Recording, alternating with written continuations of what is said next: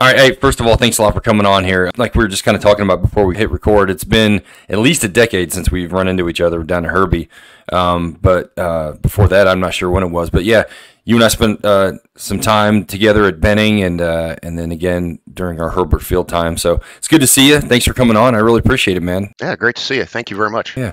So let's just dig right in. What we usually do is just kind of go chronologically, and everybody kind of tells us how their childhood was and how it prompted them to get in the military, and then we just kind of go on from there. Oh, this will be interesting. Right. Hopefully, yeah. This will be very interesting. Yeah. So, grew up rather on the lower end of the middle class. My dad was a union member, blue collar worker in Cincinnati. He did glazing.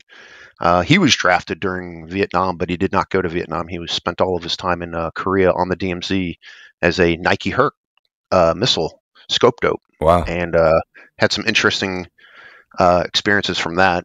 But because he was drafted, it was a very anti-military mindset in the household growing up.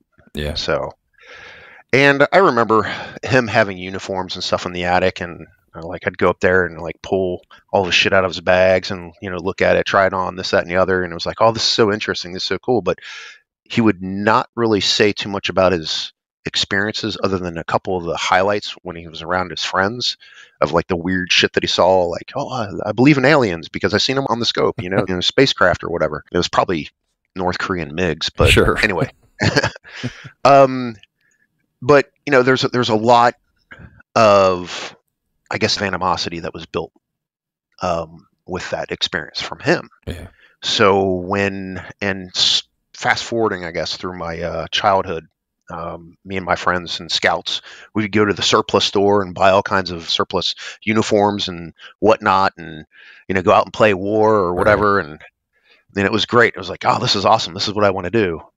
So when I was in high school in 1991, when the ground war kicked off, when Saddam Hussein decided, you know what, I'm going to expand my sphere of influence, and he decided, oh yeah, I'm going to take over Kuwait. And I watched that shit unfold, as a senior in high school. And I'm like, wow, we just went in there and decimated that shit. Right. I want to be part of that. I'm going to be part of that. So I enlisted in the Army. But I did signal, and then my first duty station was Korea, not the Middle East. So yeah, it was an interesting experience, that's for sure. Yeah, yeah. Well, tell me about that. So you were in Korea in the early '90s, which I was there in the mid '90s, so it was bananas. Did you have a similar experience with it being kind of off the hook?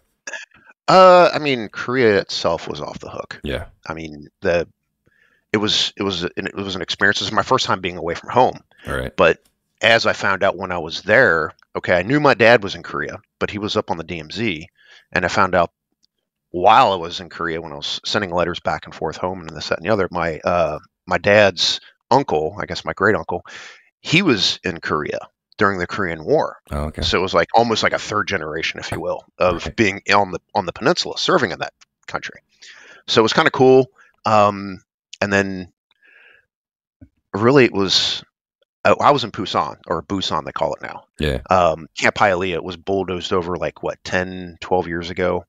It's now a park. Anyway, I was a signal station. It was a signal relay station for the 1st Signal Corps, or 1st Signal Brigade.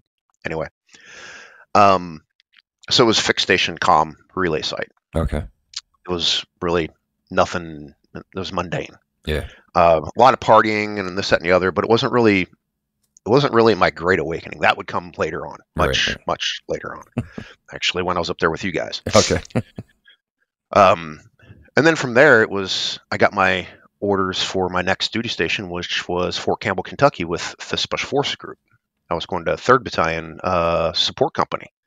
Nice. I was going to be on their signal thing. So that was actually really cool. That was really interesting. So here I am, a young private first class, showing up, and I checked in, and the guy he was an E6, and he's like looking at everybody else in the shop, and he's like, "We got a private. I don't even know what to do with a private. What do we do with? I've never seen a private in forever." And yeah. I'm intimidated. Here's a bunch of Green Berets. They're all Echoes. Yeah. And I'm like, oh shit, they're going to kill me. They're going to eat me. It's Right, right. I mean, they really brought me in, and there was a couple of them that, like, hey, what do you want to do with your career? What do you want to do with your life? And that's when I started realizing that, all these guys, they didn't start off their lives, their careers as snake eaters, Right. Green Berets. They started off as like a cook or a mechanic or, personnel clerk or whatever else. And then as they progressed, they decided to do something more. And I was like, wow, this is really cool. Yeah. And then I went through airborne school. Well, actually, I went to air assault school, graduated 3 days later, found myself in airborne school. Yeah, I read that. Like, what was the deal? They just had, was it by design, or was it like, well, we just have No, a they slot, just, so get going, you're going yeah, again, or, okay. yeah. And God, it was so messed up because I remember at the first formation for early in the morning for airborne school. I was in Alpha Company, and everybody's the black hats are out there yelling at everybody. It's like, when we call attention, you're going to yell at airborne. And I had it already programmed in my Oh mind, in my my God. head, to yell air assault because I Right, just right. graduated from that school. So everybody, they called attention, and everybody's yelling airborne, and I yell out air assault, and it was like silence, and Yeah. the black hats are running back and forth like freaking wasps. Like, who said that? Who said that? And I'm sitting there sweating, like, oh my god, they're gonna kill me. I grabbed my air assault wings and ripped them off and hid them in my pocket. Like, they're gonna kill me. I don't want to do push-ups. All right. But I mean, it was a great experience. And then from there, I had a sit-down discussion with my NCOIC at the shop, and he's like, "Hey, you need to figure out what you want to do with your life. Well, yeah, my life, but what you want to do with your career. Yeah. Do you want to continue on, re-enlist, or what?" And I'm like, no, I want to go and get my degree. I want to move on. I want to become something. I'm not really sure what that something is, but I want to progress. Right. So at that point, I decided that I'm going to get out of the active duty. I'm going to go into the Guard, and I'm going to pursue my degree. I didn't know what that was, but I'm going to school. I'm going to college. So I got into the Ohio National Guard, and that was a shit show. But yeah, I mean, then I started going to school full time. Yeah. So Where'd you go to school? University of Cincinnati. Okay. Nice. They play University of Central Florida today Oh, okay. in a little bit. So I'm going to be hopefully watching that game, depending on what the little puppy does. Right, right. So aside from that, I worked my way up through the National Guard, doing the National Guard 1 weekend a month and 2 weeks in the summer kind of thing, and was really mundane Yeah. until I guess it was 96. Then they offered a position. It was a deployment. And this is when the whole Serbia, Kosovo, Bosnia thing was going on. Right.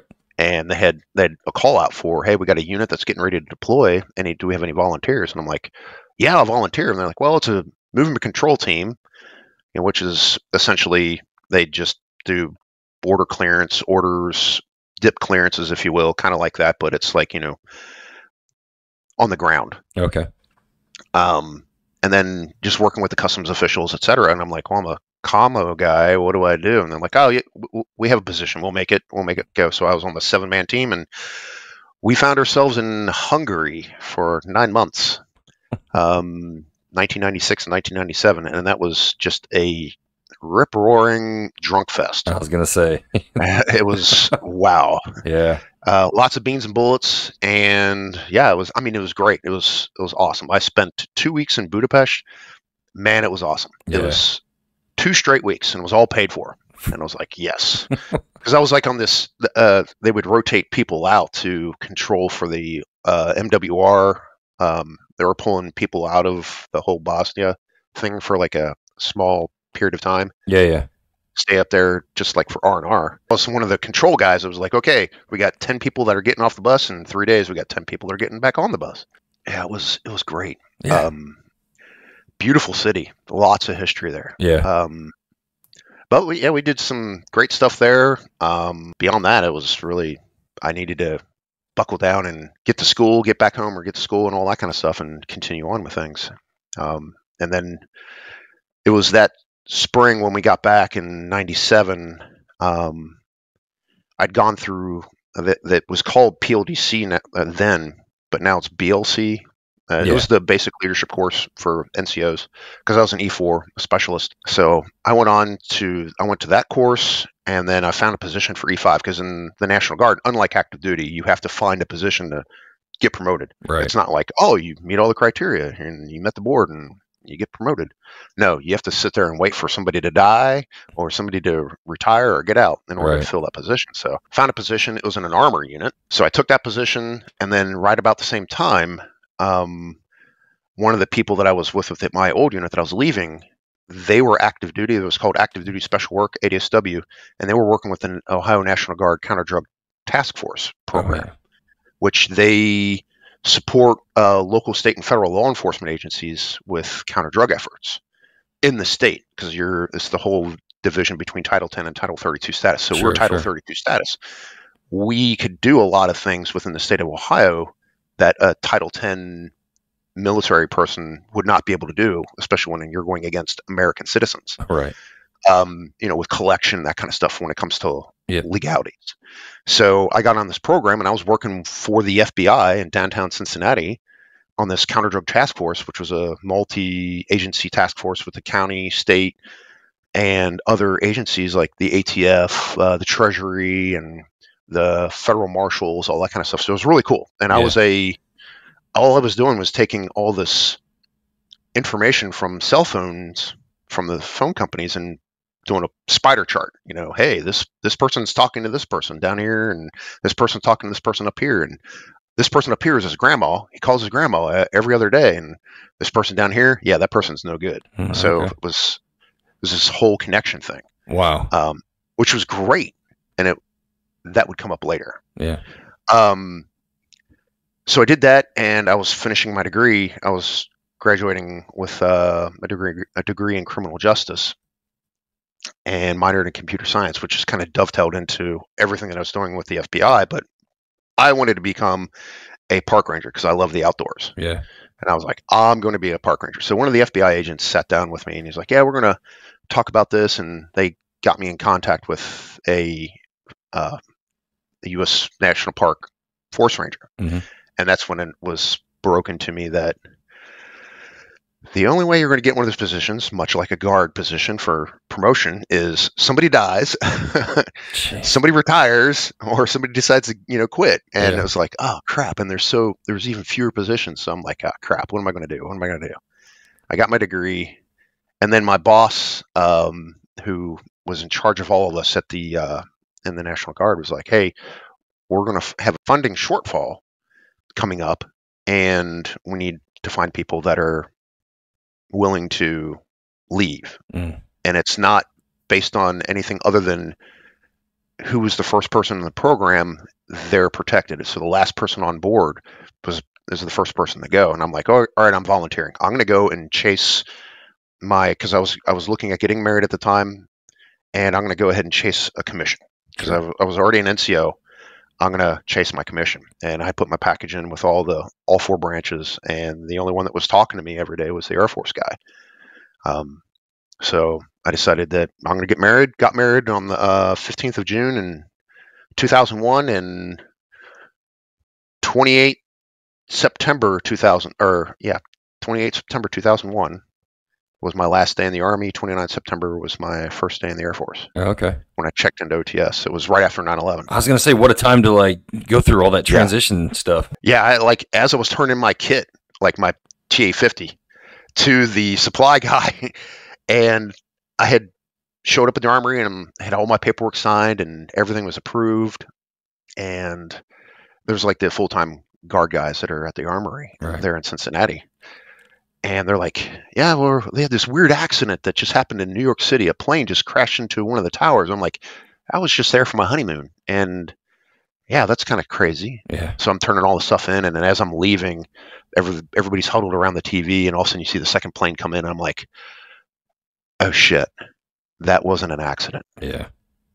And then the S3 guy upstairs comes down. He's like, you're not going anywhere. And I'm like, screw you. Yeah, right. I'm not in the guard. I'm going active duty. I'm not running away from the fight. I'm going to the fight. Right, exactly. So, and it was kind of like, this whole unknown of, oh shit, this thing's just got real. Yeah.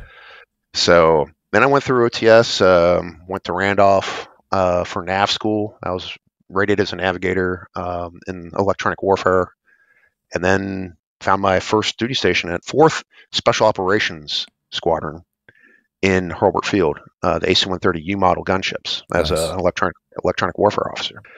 Yeah, it was like shitloads of deployments, and yeah, it was busy. It was Yeah. really busy.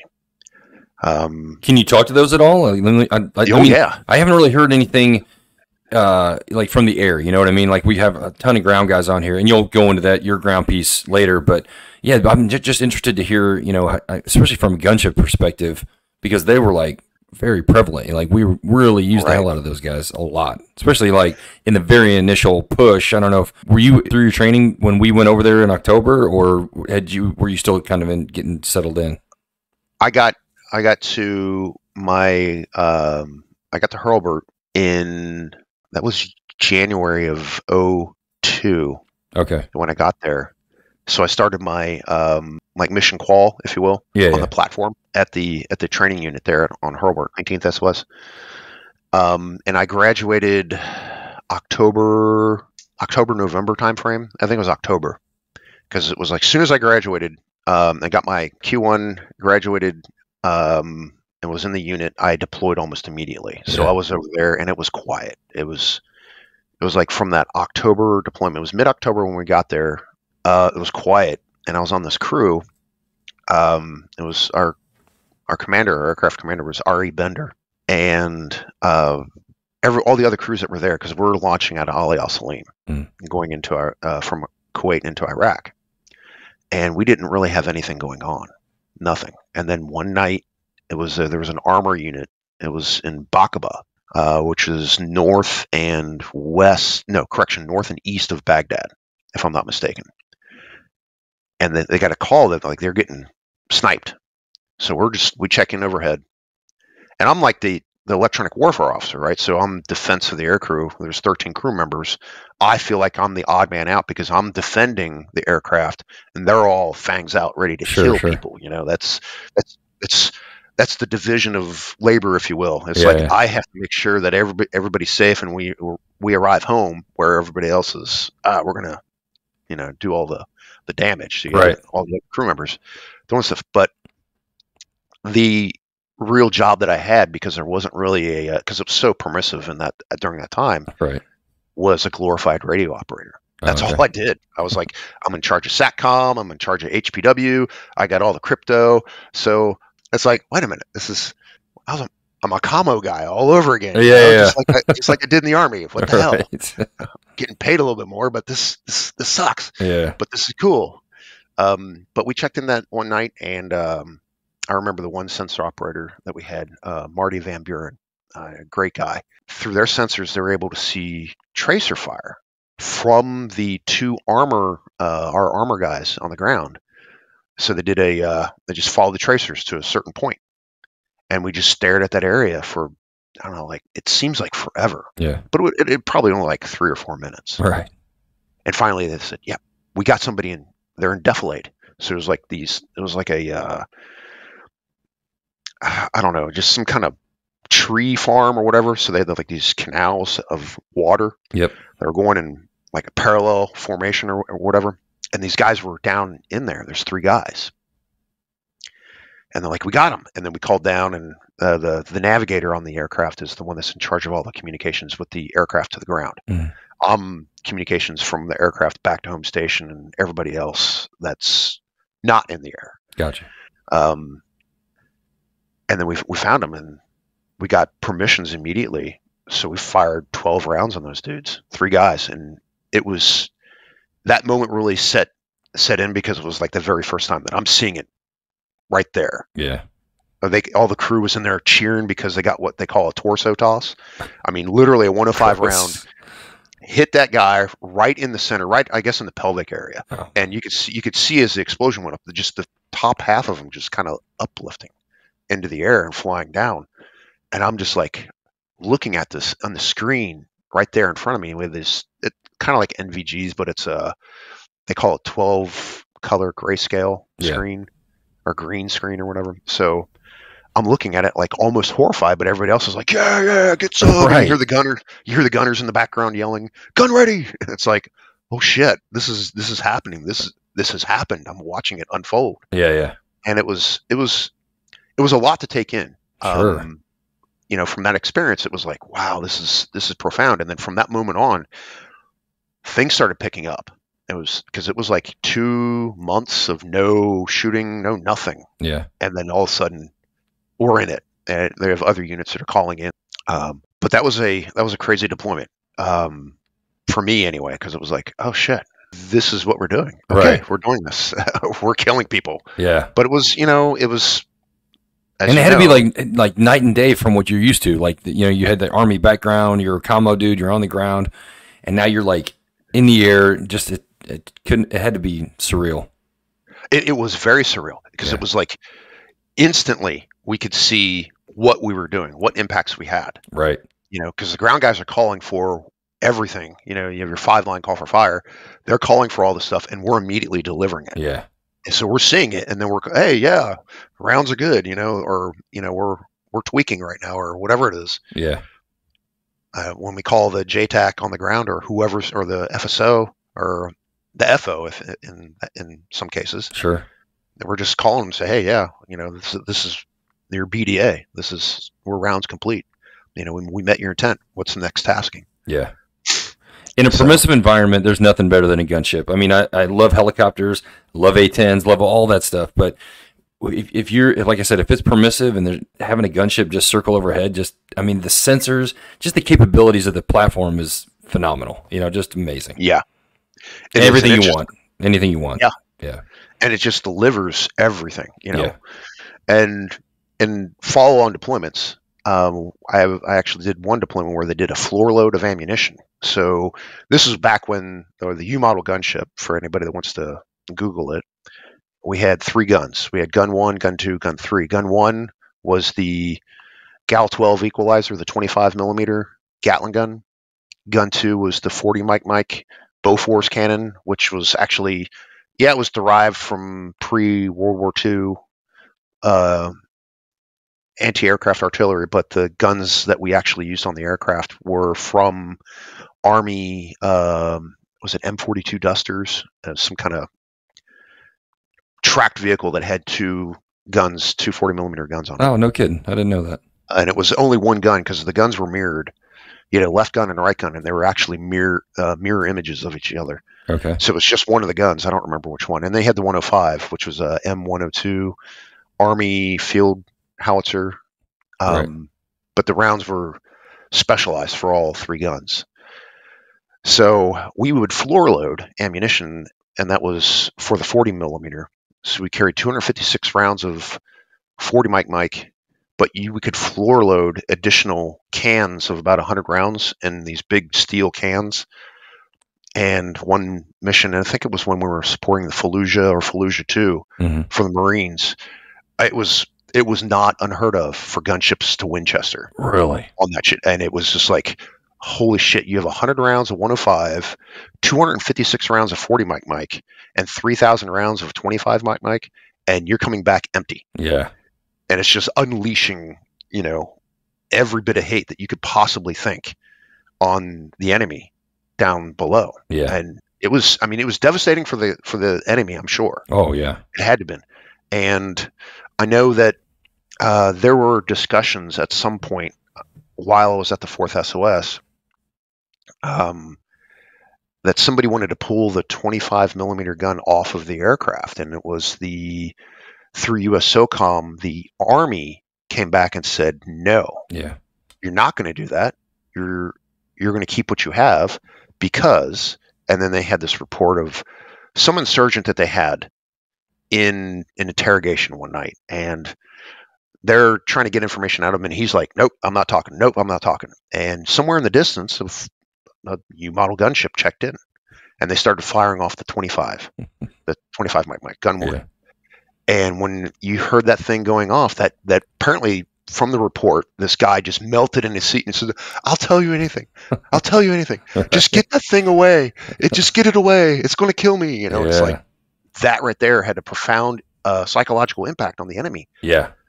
And it would come in play later on with one of the missions that we supported. I'm trying to remember the TAC P, Scott Loescher. Okay. I don't know if you remember him or Yeah, not. for sure. He was with Cav down in Karbala, and it was May of 2005. We had checked in, and this is when Muqtada al-Sadr's Mookie boys were doing their thing. You have the Sadr militia. Right. So they had holed up, and it was like a whole nother, you have insurgents, but then you have this army of insurgents. So it's kind of like confusing because now they're like different factions within. It's either Shia or Sunni Islam, battling each other, but they're also battling the great imperialist enemy, us, Sure. or whatever else. So it's confusing as shit to keep up with all this stuff.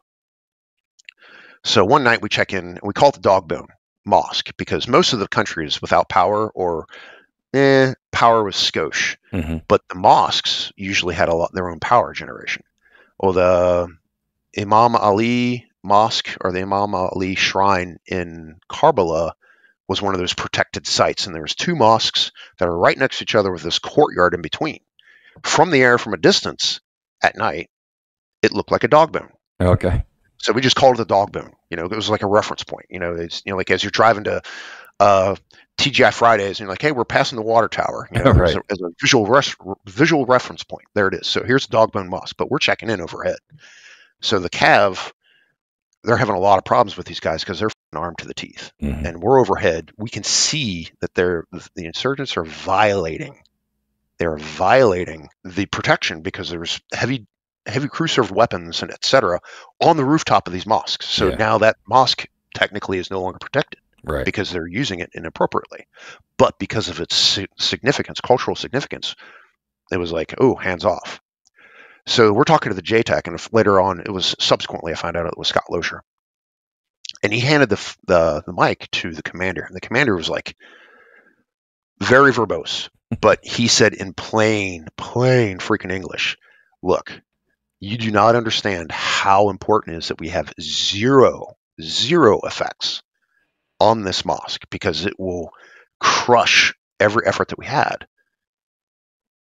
That building that's 25 meters away, you guys, the 3-story structure, you guys make it go away. We're like, okay, it's like type 3 control. Almost. Right. 64 rounds of 105 delay into that bitch. 64 rounds of delay. And then the guys that were squirting out of the building were tracking them down with a 40 in the alleyways. And the 40 is, oh my God, it's amazing, because when it hits and it frags out, you have frag bouncing off the walls, etc. And it just turns into a shit show for anybody that wants to live. You're not going to make it. Because of my position, I really didn't have much of, defending of the aircraft, as I said earlier. But what I was doing was I was trying to help the crew keep up with what we were seeing as far as the EKIA counts. Sure. So when we landed, I had counted like 30 some odd dudes that we had tracked down and ended, with that entire control for that night. And I mean, we did a lot of shooting. But we landed, and then the intel guys ran out to the plane when we landed, and they say, hey, the significance of what just happened, you guys need to come up here. So apparently, because we landed in the morning, apparently the next day, Muqtada al-Sadr and his entire militia lay down their arms and walked away. They said, yep, we're done. Really? We're done. We're I mean, you can look it up. And they said, yep, we're done. We're out. We had enough of this. So profound effects, what I'm seeing from the air, and versus what I had in my career on the ground, it was like, this is night and day. We're having profound impacts Oh yeah. on this stuff. So it was quite a bit. It was quite a bit to take in. But this is where a lot of in the gunship culture at the time, and in the soft community, and I'm sure that the same is true up at the 17th. At the time, it was like, yeah, this is our job. We're going to do it, and yeah, this is great. High fives all around. All this kind of crap. But there wasn't anybody to decompress any of this stuff with. Sure. And they just kind of built. Because I came home. How was your deployment? Can't talk about it. It was horrifically awesome, but I can't talk about it. So I had nobody to talk to, and I was kind of like, building up. Um, but it was, I mean, it was great to be a part of the gunship community, and it was like, wow, this is awesome. And I really think that I had a profound positive impact on, you know, everybody around me. But my career was like, you got to do something. And somebody said, hey, there's this airborne jump position available up at Fort Benning. Who's interested? They tried to direct somebody to go up, and this one guy's like, no, this is per the reg. You can't make people go up to a position they don't want to take, especially if it's a jump position. And I was like, I'll go. And they're ignoring me the whole time. And I was like, I was already airborne qualified. I'm like, I'll go. You know, I can do this. So finally, the boss was like, all right, we'll have a sit down conversation. And I was like, yeah, I want to take this position. He's like, all right, this is going to take you out of the cockpit. This is a very different career move, you know. And I'm like, yeah, I'm all for it. So that's when I came up to Fort Benning up with you guys. And that was when I had the true awakening, if you will, of, okay, this is now I'm going to do it from the ground, not from the air, but from the ground, you know? Yeah. And it was a very different perspective. Yeah. It's funny you mentioned that, because in the past, like when I first came in, being an ALO, it was hit and miss. Like there was a lot of guys who didn't want that job. It was like very forced on them. It was not as highly sought after, right? So I could see your commander's point. Like, look, this is going to be weird. It's going to be, you know, it might not be helpful to you or whatever. But I think that's past. I think that's gone now. I think there's a lot of, and frankly, there's been a lot of guys that have come up to the 17th and just crushed, you know, and guys that have excelled from there too. So yeah, to your point, I mean, I think you made the right decision. You know what I mean? I don't think it was a detriment to you to come up. Don't you think? I mean, or what would you? No, what do you think? I mean, me going up there. I mean, for me personally, it was building, and it was not without, you know, its trials and tribulations. Sure. Because I can, and Tommy's probably going to watch the video. So I did my initial check ride for JTAC qual, and I don't know if you remember them sending me over to Germany for my JTAC training. No, I don't think I remember that. No. Did we all go, or was it like a Ranger trip, or did you just? It was. They sent me off to, what was it? They called it JIFCO, Joint Fire Center of Excellence or something. It's in Spangdahlem, I think it was. So anyway, I did the 2 weeks of JTAC training with all these other people that are getting their, you know, their 6-part folder signed off and all this other stuff. But at the last portion of the training trip, the DO kind of sat down with me and said, hey, because you showed up with no folder, because it was like a backdoor thing. They didn't go through the normal process to put somebody into the school. Right. It's like, you showed up with no folder. We got nothing to send you back with. So I did not get my JTAC qual the normal way that everybody else would, like if they went out to Vegas or whatever JTAC school that they went to.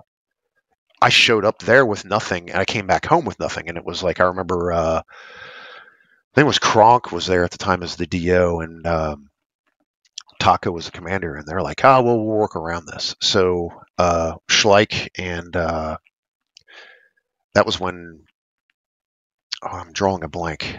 Who was the C? Like the evaluator? No, not the evaluator. Or the senior enlisted guy? Brandy? Was it Brandy? Brandy. Okay. It was Brandy. That's right. That was Brandy. So they said that they just came to a conclusion that we're going to make this right.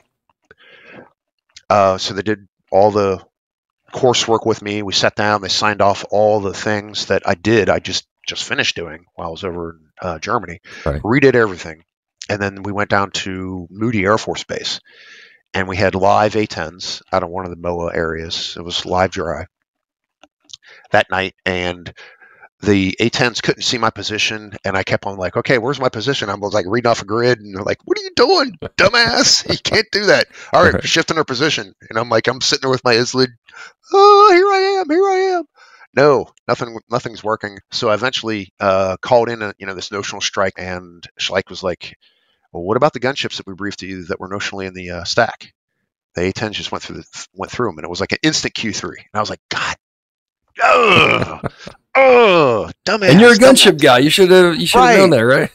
But in my mind, I was like, "There's no gunship here. I don't hear it. Yeah. I didn't hear any voices on the line. What's going on? Oh, for sure.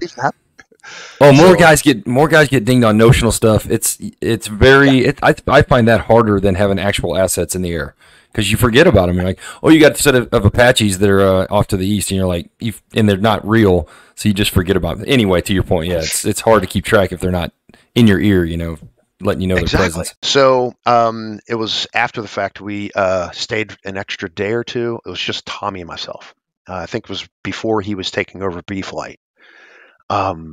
So we stayed in Moody and we did a couple of controls. And we're out in one of the far southeastern areas, and we're just going over all the equipment. And it was great.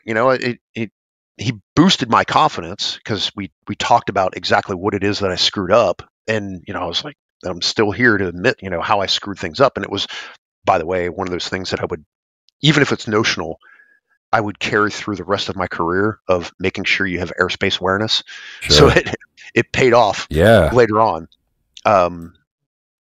So it was, it's like one of those things, the things you remember the most, the things you do the best are those things that you screw up. You learn the best lessons in life from those things that you make, from the mistakes you make. Right.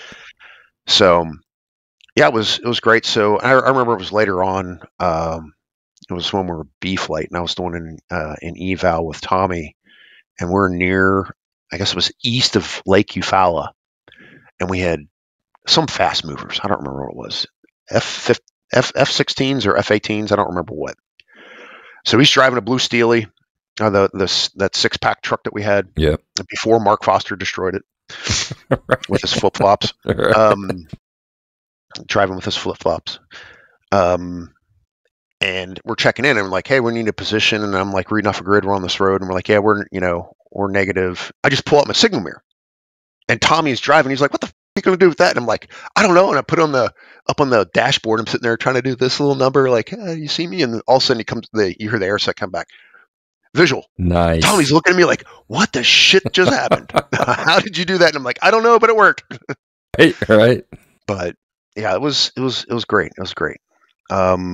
Lots of interesting learning points through the deployments that I did with the Rangers. When I came on as the B flight OIC, I guess I guess they're called something else now. I don't know what it is. So we do these deployments, and I'm introduced to the Rangers. I remember that was actually before I got the position with 3rd Battalion when we had that F-16 guy come in, Shag. Uh-huh. And they had there's a lot of interesting issues that popped up with that. And not holding anything against anybody, but I just remember from my perspective that when Tommy came in and said, hey, let's just get Leurck to do this. And I think Kronk was the commander at the time, and Kronk was against it, but they went ahead and did it anyway. And all I remember is walking over to 3rd Battalion headquarters, and I was like, I was going to meet the RCO. It was Walrath. Okay. So I walk in, I check in with Walrath, and he's like, well, so what kind of crazy call sign do you have? And I'm like, Jim? Right. And then he just kind of sat back, and he's like, oh, we're going to get along nice. I like this. Yeah, exactly. I'm like, I don't know what. Sorry, I don't have a crazy call sign. Right. It'll come up later when when we're at Arkman. Maybe I earned a call sign there. I was wondering if you wanted to talk about that. Do you want to go over that at all, or okay? I don't know where. Because here's the deal. It, like, as much as people put it all on you, it was not all on you, because that anyway. Go ahead, tell the story, and then we'll talk about it. Oh yeah. So Arkman, yeah, it was Arkman DZ out on the was it the northeastern side of Fort Benning, now Fort Moore. Yeah. So we did a weekend jump trip that we're just going to bust a lot of silk. We have a UH-1N naval helo coming in to support us. Or no, it was Marine Corps. Marine Corps, yeah. Was it Marine? Yeah, it was Marine Corps. Yep. UH-1N. Yeah, Mag 42, I think it was. I can't remember the helicopter squadron designation, but it was that Marine Air Group that was in Atlanta that they'd come down and support us. Yes. Yeah. And it was not the same trip where they brought the Marines that they put their entire stick in the trees. That was a different trip. Oh, that was different. Okay. Yeah, because that was after Stan House broke his leg Oh, okay. out west, out in NTC. Right. Because him and I were on quads running around trying to coordinate getting all those guys out of the trees.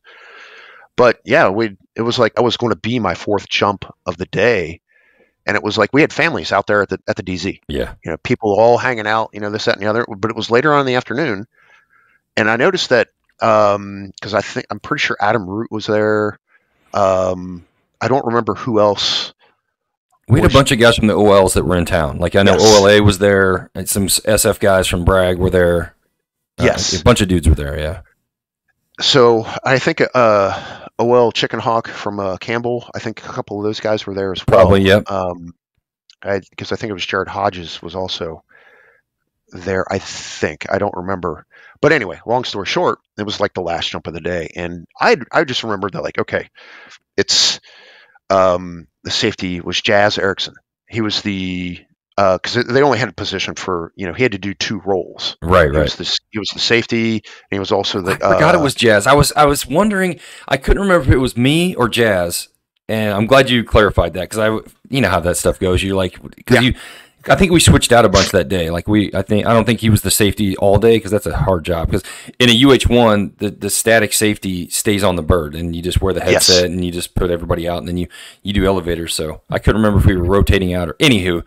Yeah. So yeah, it was a long day. So I was sweaty, and we're all wearing our BDUs. Yeah. Most of us anyway, and it was going to be my fourth jump, but I did, and I'll lead up to it. I just remember that every stick leading up to the incident, that my butt. You're gonna do a up and out, and I guess I wasn't doing an up and out enough. Because it was like my pack, the bottom of my pack, and then that was the first jump. The second jump, it was part of my ass, and then the third jump, my ass hit the skid. The skid. So it was like it wasn't up and out enough. So it was the fourth jump, and it was the tape, and I think it was Gav that had put the tape on it because he came up to me later on. He's like, "Yeah, dude," he's like, "I'm the one that taped it up." And what tape? What up the thing you got hooked on? Yeah, the tab. Oh, okay. So there's two tabs on either skid. You have a front and a rear tab that are on the top end. You have to put a bunch of tape on it so you don't get hooked on anything. And that tab is for a wheel that they use when they lift it up. They put this wheel on it and it locks in place, and they can wheel it into a hanger and wheel it back out, and then they take the wheel off and it does its thing. Right. So that's the tab that they put on there, or the tape they put on that tab so you don't hit it. So I guess it was part of, and you did the safety investigation on it. Yeah. Or part of it. So yeah, it was that last jump. I went out and up and over, and all I could see was, white. And I'm like, I looked up out of the corner of my eye and I saw somebody come down, next to me. And I'm pretty sure that was Adam Root. I'm not sure who it was. All I remembered, he was like looking up like, I'm like, I'm counting, 4,000, 5,000, 6,000, 7,000, 8,000, 9,000. I'm seeing all these other guys going down and descending, and I see canopies. I'm looking up and I'm seeing canopies. I'm like, what the hell's going on? And I look down at my feet and I'm like, there's the bottom of the bird. There's a lot of, looks like oil and stuff leaking out the bottom of the bird, and I'm still on this motherfucker. I look up and I'm like, holy shit, I'm still attached. How am I attached? And I'm holding on to my reserve, like, oh my god, this could be bad quick. Yeah, it was a very dangerous situation because had you deployed that reserve, I mean, that thing could have gone in the rotor blades. I mean, who knows what could have happened? Yeah. But Jazz is looking out and he's like, tapping on me. It was like after like about 2 or 3 minutes, because I think that y'all said that, oh, we got 5 jumpers, and it's like, wait a minute, we should have 6. Right. What's going on? Where's the other one? And it's like, did he fall? Did his chute not open? What's going on? And he's like, yeah, we're going to cut you free. And I'm like, no, let's not. I don't even know what we would have cut because you were hung up by your saddle. So if we would have cut, I mean, I don't even know if you could have gotten down there to cut your saddle. I don't know, man. I mean, and you were so far away. I think you were far enough where they couldn't kick you off. And I mean, it was a really bad situation. Yeah, it was 14 minutes of hanging completely upside down like an opossum. And were Were they able to get like any kind of strap to hook you up to, like a safety strap? I don't think so. I don't even think they could do that. Nah, No, I think they you were couldn't too do far anything away. with it. Yeah, so it came down to a low hover, and I think it was it you, but I know it was Schleich. Two or three guys came out and they lifted me Yeah. my upper torso upright so they could get the tension off Right. of the leg strap, and then released me. And as soon as my feet hit the ground, I was like, "That counts." And they're like, "No, it doesn't count." I'm like, "That counts." I jumped out. You jumped out. That's right. And it's the most dangerous part, what we were worried about was, yes, at altitude you're good if you fall off, but as you're descending, you're getting lower and lower, and once you pass a certain point, if you fall off that whatever you're hung up on, that the chute's not going to deploy, so you're going to free fall down 200 or 300 feet. So we were all kind of worried, like just kind of like hoping you didn't fall off when you're descended past like 400 or something. I don't know what we were jumping. Was it dash ones or was it like a T10, or I don't know what kind of chutes we were jumping that day. Were you able to steer them, or was it just okay? So I mean, you got to have I don't know exactly the altitude, but it's at least 1,000 feet or 800 or something to at least get any lift out of that chute, maybe higher. So that was crazy. So it went from like kind of being funny that you didn't get out to like, oh man, let's get him down. It was kind of, we were a little worried about it, and then once we got you down, it was fine. But that was crazy. Yeah, and then it was like somebody has video of it. I don't know who had a video camera, but I remember I know. Hopefully somebody seeing this will like post it or share it or something, because I know we had pictures, we had video, but I have not seen any of it since. I know it was on the server at the 17th. I know I put it on a folder somewhere, but I can't find it. Yeah, because you sent up the safety report. Yeah, right.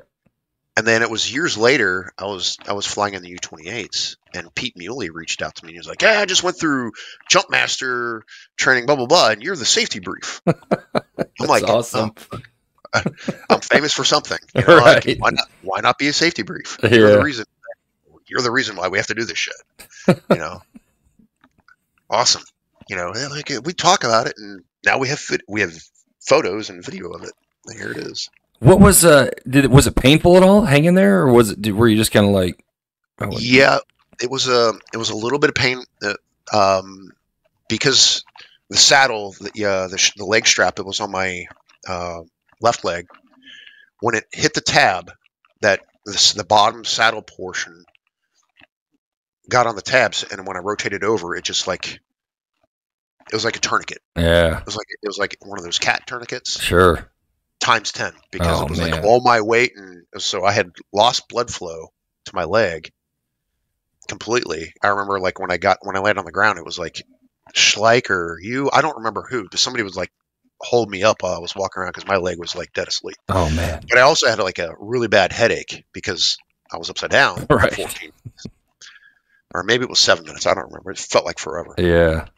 Because everything was completely 180 degrees out, with visual reference. Sure.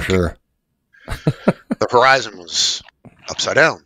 Man. So, yeah, that was crazy. It was great. Did you jump again after that, or was that was the last jump you said?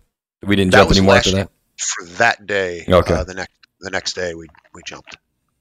Yeah, Arkman was crazy. It seemed like one of those drop zones that was just big enough, just legal enough to jump. Like it was not, there was no slop, there was no extra room. That's why, like to your point, like what you said before, we put a whole stick of Marines in the trees just because Arkman was so tight. They did it.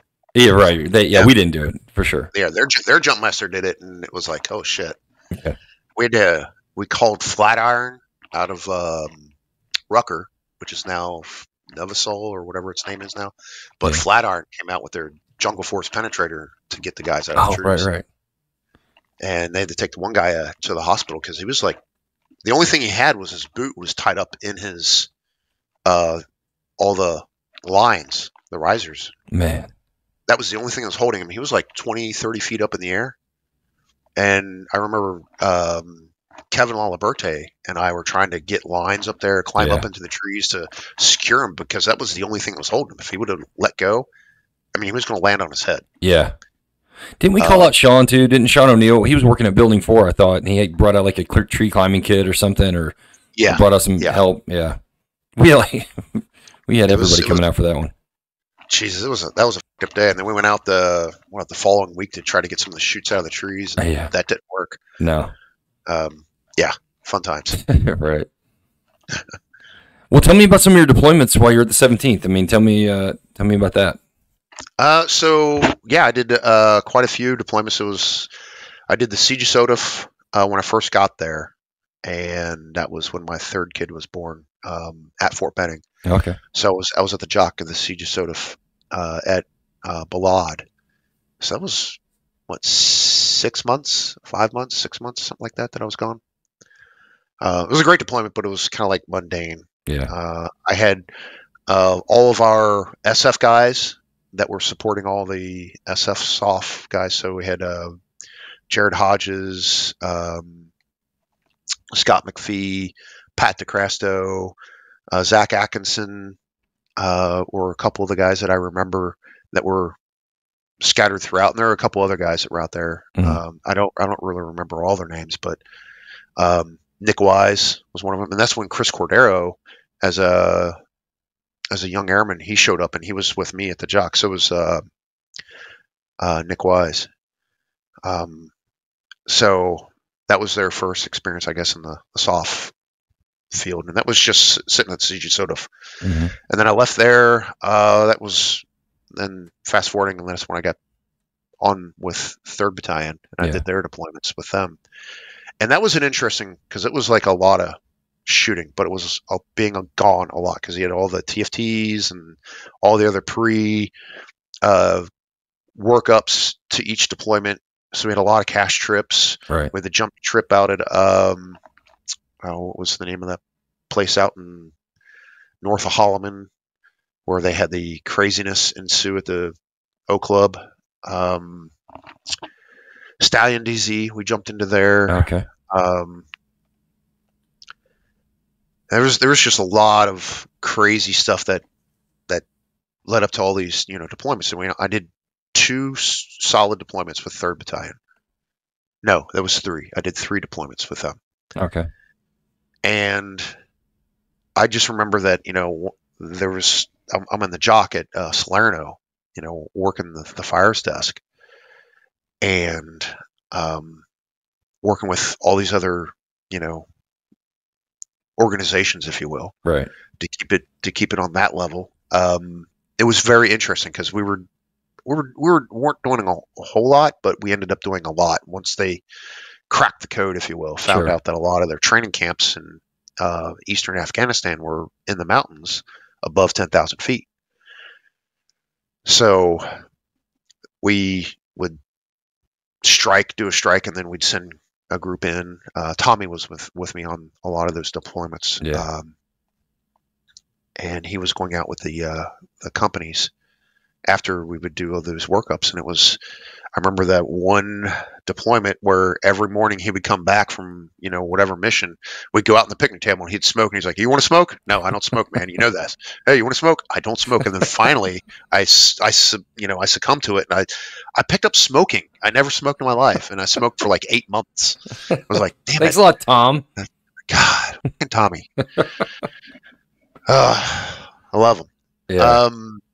But yeah, it was great. I mean, it was the one thing that I do. It was great camaraderie with all the guys. But that 1 year of 2009, I spent 310 days gone. Jeez. from the family. So it was a lot on me. It was a lot on my family. But I also had to look back on all of you guys. What was it like for all of you guys? Because you guys were, I was there for 3 years. You guys were there for like, what, 10, 12 years? Yeah, some guys. And it's like, holy crap, you spent your entire career there and you're gone. Yeah. You're not there. How do you, what kind of family life is that like? Oh, I've often said, like, it's not a family job for sure. I mean, we have made it work. We've, a lot of us have had a lot of trials and, hardships and stuff, but I always tell guys, man, wait for the family. Come in here. It's a kick-ass job. I wouldn't tell anybody not to do it, even if they have a family, but wait on the family. Come in, do the job for about 4 or 5 years, 6 years, whatever, and then have your family, because it's not. and God love them. The wives that put up with this kind of stuff, that hang around. I mean, they're rock stars. You know, I mean, it's not an easy thing to do to, have a guy come in for a couple of weeks and then he's gone again for a couple of weeks, and you got to take care of the kids and you got to run the household and everything. I mean, it's very tough on a family. So I always tell guys, just wait on having a family, do the cool stuff, and then there's going to be time later on to do all that stuff. But yeah, it's rough. It's rough for a family guy for sure. Yeah, and I showed up with my family. Right. And it was hard on us, but we made do. We definitely made do.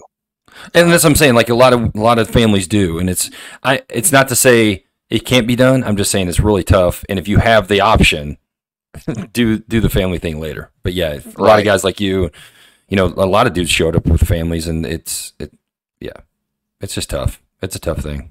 Especially for the kids. I mean, the kids are like, Dad was here, now he's gone again. It's like, and a lot of guys will come on here and they'll talk about their kids. They're like, they only wouldn't even want to go to work. Like, they're like, no, I'm just going to work. I'll be back tonight. Because every time the dad leaves the house, they don't know if he's going on unemployment for 6 months or 8 months. And yeah, it's really rough. It's rough on them. Yeah. And I actually dealt with that a lot later on. I'm sure. Yeah. And a lot of shenanigans. But there is one trip that I have to mention. Yeah. God, it was What's up?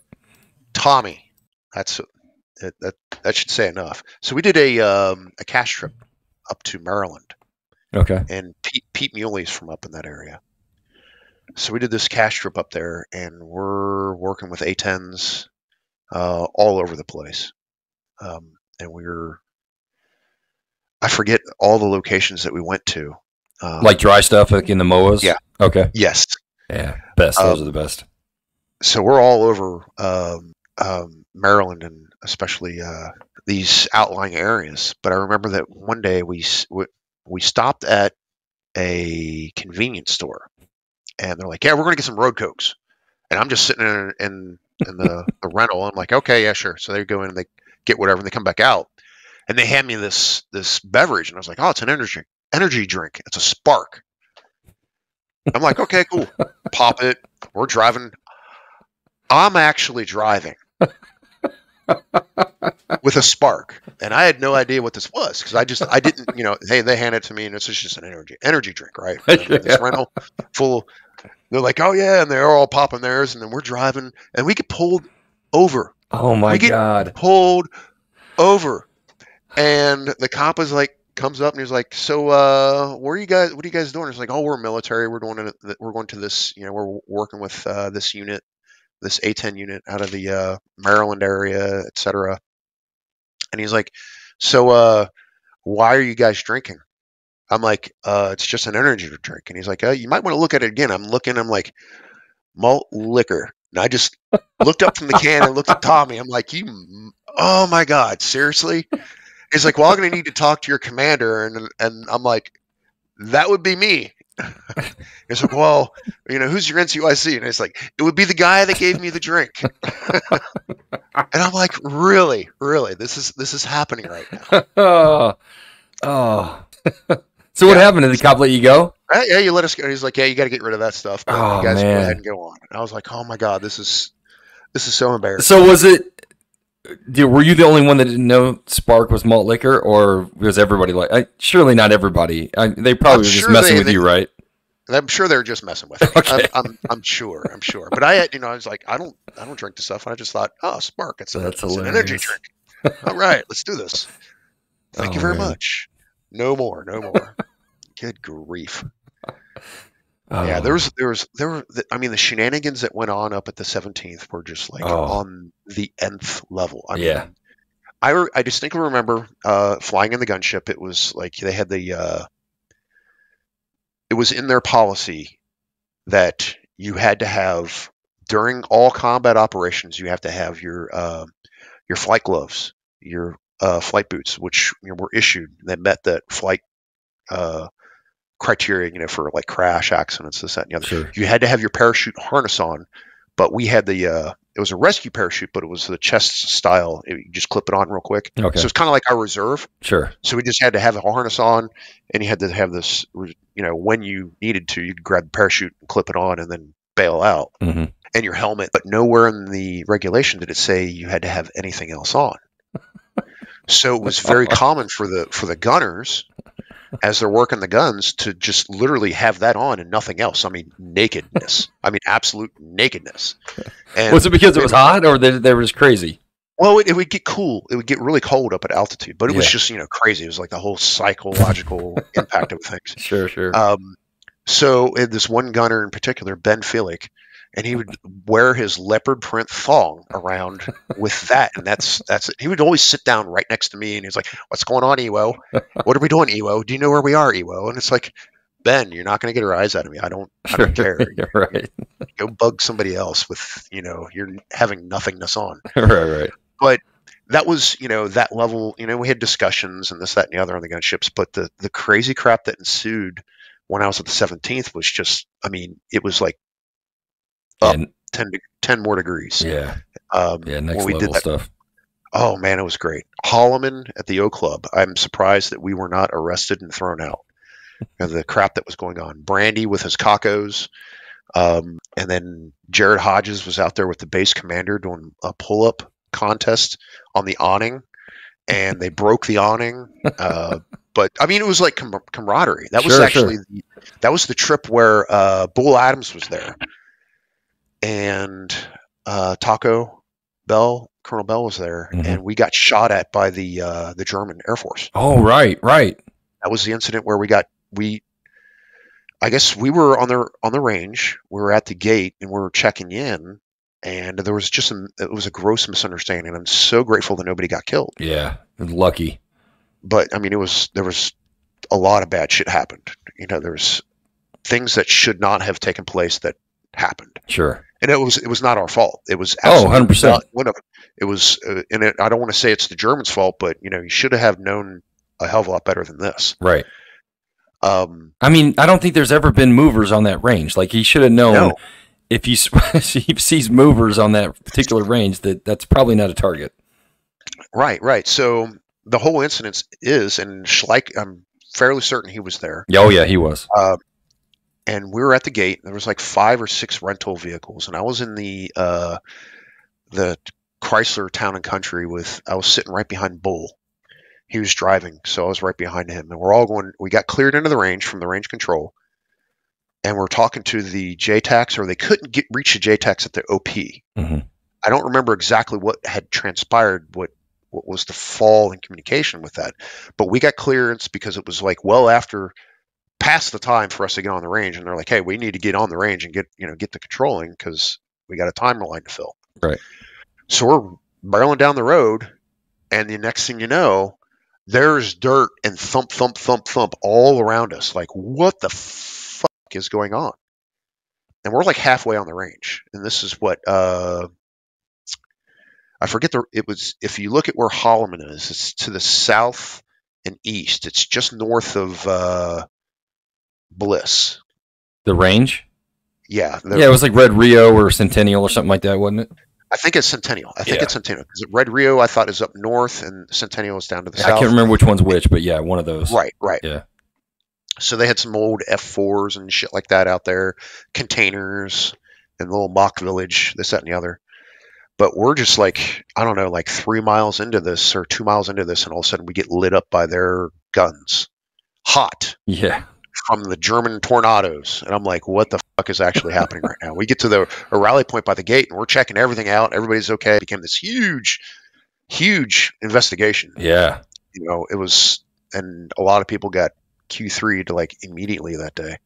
I want to say I think Schleich said it on here, or we talked about it or something, but he was just there recently, and those guys still to this day claim it was our fault that happened. Like that, it's not true, dude. It's 100% not at all. Go ahead, crazy. Blame us because we're always the redheaded stealth. Sure. Had to be the ground guys. Had to be the JTACs. Yeah. Couldn't have been the air crew. Or their JTACs. Or range control. Yeah. Yeah, they had. Did they have JTACs out there? They had somebody that was at the control tower. I don't remember who was out there first. I don't know. I don't remember those details, but yeah, but that was an amazingly up trip. Yeah. It was like, wow, this is scary. Yeah, you guys, I wasn't there. I came in the next day, and heard about it. Cause Wynn picked me up from the airport, and man, you guys were so lucky you didn't get smoked on that one for sure. Yeah, yeah. Good God. But yeah, that was a crazy trip. That was like, turning it up to the nth level to the extent that we're almost going to get killed. I mean, so crazy. But yeah, it was that was all eye opening for me in my military experience. Was, being at the 17th, was now taking a step back and then going back into the air. And I wasn't going back to the gunship because they're going to make me an EWO again, and I wasn't going to be an electronic warfare officer and do pretty much nothing right in permissive environments. Like I've done so much up to this point, let me do something else. And that was when the U-28s just kind of fell into my lap. I'm like, yeah, I'm going to do that shit. I heard about those guys. Yeah. So I went back to Hurlburt in 2010, qualified as a combat systems officer in the U-28, and did a couple of deployments. Nothing really glorious with the U-28s. I did 4 deployments with them. And my first deployment was to the Philippines.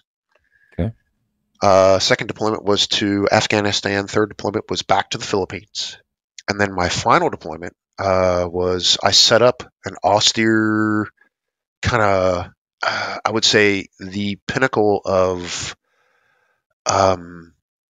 soft aviation when we set up a U-28 small deployment area in West Africa.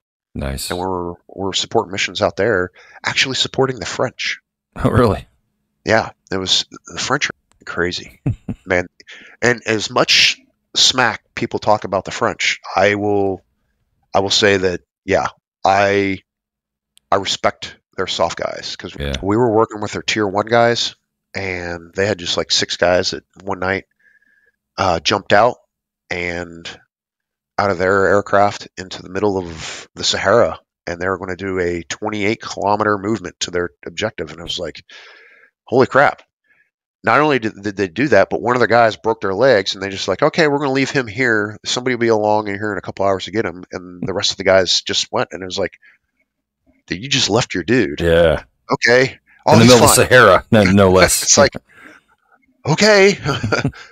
So we marked the position, called the French. This is where your guy is. But yeah, the U-28s were where I learned the airspace piece all over again. Yeah.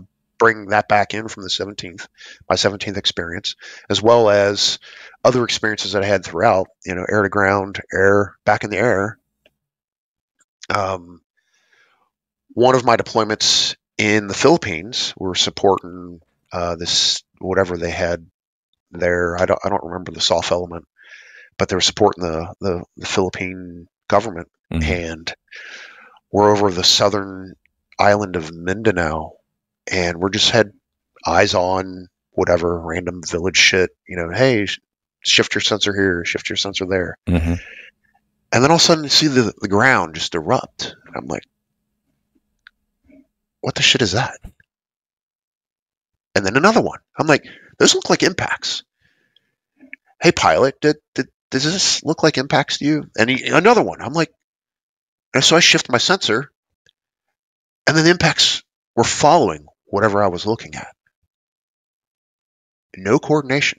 Nothing. I didn't hear anything about it. I'm just suddenly seeing these impacts. Yeah. I'm like, I'm looking at a random village of people, and suddenly there's impacts. Turns out, after a couple of calls, that the military was targeting off of what we were looking at. And I'm like, well, there was no coordination. I have no idea who we're looking at. And what are they shooting? And is it going to hit me? And is it, like, come on, dude? Because it was like, but that, so backing up after we finally got a hold of somebody, I immediately said, hey, pilot. I turned off my the broadcast for a sensor. I was like, pilot, 270 now and climb. He's like, why? And I was like, well, there's impacts. We have a trouble T. What's trouble T? And he's like, what are you talking about? And I'm like, what's the max ord? Max ord, what are you talking about? Like, somebody's targeting off of what we're seeing. Right. You can see this. And he's like, yeah, there's their impacts. Somebody's targeting based off of a sensor. They're using artillery. Do we know what the max ord is on this? So that's like the whole 17th piece, right, carrying it over. And I'm like, holy shit, I have no idea. We could have shells coming well into our altitude. Yep. I have no idea what they're using. They're using 105s, 120s. I have no idea. Right. Nobody knew. So we eventually get a hold of the SOF liaison. He's like, yeah, we need you to get back over. I'm like, nope, we're landing. Full stop. We'll have a discussion about this when we land. Yeah. So that didn't go over too well. We pushed that information up to our command, and I guess they had. I don't know what came of it, but I was like, yeah. Oh, you didn't talk to the guys once you got on the ground? You had somebody we else talked to them. Yeah. What was the deal? Did they say what they were shooting? They just said, no, we're just passing the information over to the Phils, and the Phils are doing whatever. And I'm like, do you know who they were? No, we don't know. I'm like, do you think that maybe there were civilians? You're going to be culpable if there's an investigation. You gave them this information. We gave you this information. All of our stuff is recorded, and we broadcast it, and we took this stuff and we sent it back to our command. Somebody's going to be investigating this stuff. Right. Do you understand the gravity of the situation? So, I don't. But all that's really important for sure. But kind of like we're alluding to, or kind of like we said, you can't just shoot stuff when you got aircraft in the air. That's like day one stuff. Yeah. You can't just start blasting. You're lucky you didn't take one in the belly of your aircraft or whatever. Jesus, that would have sucked. Yeah. Oh man. No, but I love the U-28, man. That thing, it was so versatile, and it helped out on many targets, and we kind of got, as you probably know, as you do know, we kind of cheated. We kind of we were a little spoiled where we were. We had a stack, of 5 or 6 aircraft at any given time. We always had anything we needed. The U-28 would kind of take the stack from us, and we could just, he would deconflict all the airspace, and it was really, those guys made it super easy, and they were like squirter control, and it was they really nailed it. They were really a great asset to have. Yeah, and you hit the nail on the head. So that's primarily why I was looking at that asset. I was sitting at the jock. This was I think it was my final deployment. I was in Salerno at the jock, and my time was coming up. I was already notified that I had to go back to flying. So I'm like, oh crap! So I got to call the personnel officer who I knew at the time. Yeah. The AFSOC A1, and I was like, hey, Petey, Ken Peterson. I was like, hey, Petey, I need to come back to flying, and I guess they want me to come back to the gunship. And he's like, yeah. I'm like, I'm telling you right now, I'm not going back as an EWO. I can go back as a FOCO, but I'm not going back as an EWO. And he's like, well, you have to call the squadron. You have to work it out. So I called the squadron that night, and I talked to one of the ADOs or the DO. And turns out he was going to be later on. He was going to be one of the commanders of the U-28 squadron. But he tells me immediately. He's like, "Yeah, coming back as anything other than an EWO is not in the cards for you. Yeah, we need EWOs, so we're going to bring you back as an EWO." I'm like, "All right, yeah, thanks a lot. I'm done." I hung up the phone with him, and I called Ken Peterson back, and I was like, "Hey, tell me more about this U-28. I want to come back as a U-28 because as I was sitting in the jock, and this is just from my experience, sitting in the jock doing the jock cast piece or supporting you guys out on the objective, the U-28 checked on. It was like, I had to be at my seat. I had to coordinate, control, manage everything for you guys to take a lot of that burden off your shoulder so you can do all the work that you guys are doing on the ground. So I was taking care of that air piece, so the air management piece, if you will, making sure the RAS is not violated by any kind of craziness, which happened quite a few times. Yeah, right. And then all that, but when the U-28 checked in, it was like, oh man, I've got to piss. I'm gonna grab some coffee. Exactly. And I put yep, Draco, you got it. Put my headset down. Go get some coffee. Take a piss. Come back, get some to eat. Come back in, check in, everything. What are the updates? No, we're good to go. I'm like, all right, awesome. It was the best. I'll shut up and let you guys go. But speaking of a funny RAS thing that happened one night. Well, I guess it wouldn't have been too funny for somebody, but it was funny for us because it was one of those many nights that I'm sitting at the jock in Salerno, coordinating cast. This is when Kronk was up at Bagram. Okay. And he was sitting, I guess, the fires desk up there. And one of these caffeine fueled days that I had checking in, like, hey, I needed this, that, and the other. And he'd call me and say, you need to settle down on the caffeine. Like, I'm just trying to do my job. Right. It was like 2 rippets in and 5 cups of coffee later, it's like, Yeah.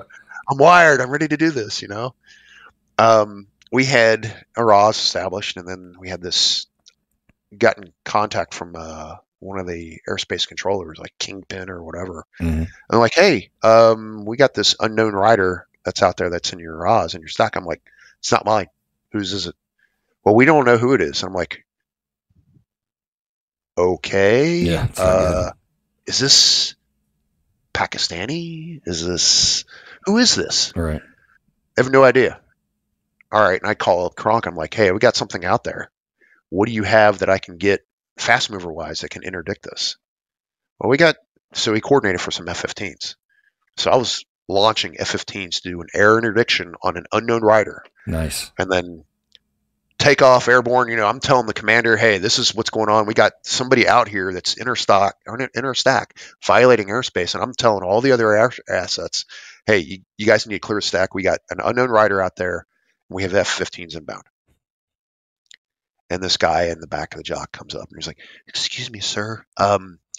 That's my asset. And I'm not at liberty to say what we do, but I'm like, now you're going to tell me when I'm about to shoot your shit out of the air? Yeah. And his little air crew, whatever, was like, sweating bullets. I'm like, yeah, you're getting ready to get shot out of the air. So we called it all off, and it was like, it became a shit show. Hey, you need to know what you're doing. And I'm like, I did everything right. Right.